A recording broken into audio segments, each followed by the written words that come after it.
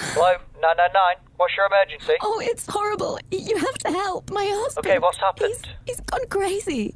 But what's happened? Are you in danger? Who knows what he'll do next? And my kids too. My beautiful babies. Okay, I just need you to calm down and explain what's happened. Well, I got back from work.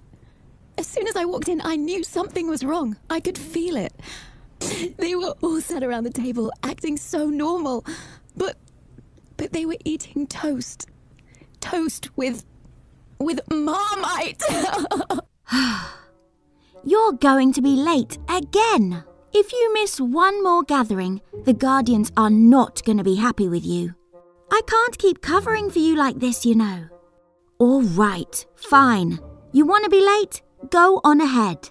Don't come crying to me when they decide to put your powers on hold because you couldn't be bothered to get your lazy bum up for 5 minutes. If you want to make it this time, you better find yourself a shortcut. Well, it actually ties in with what Zane was saying about social media. What if we use Twitter and Facebook? I'm thinking of a full-fledged campaign filled with representational design concepts, hashtags, contests and prizes for the winners. I understand. We have some options. There's counselling twice a day, counselling for 8 months off the clock here in the office, after hours. There's a sunrise public apology ceremony. It is black tie. It's a formal breakfast followed by declarations of regret from the executives and support staff. Okay, not that. My first memory is the day my brother spilled a can of paint down the stairs. My parents were painting the house. Ricky thought he was helping, but it was too heavy for him. And paint just went flying everywhere. I held my breath. I don't know why I thought it would help.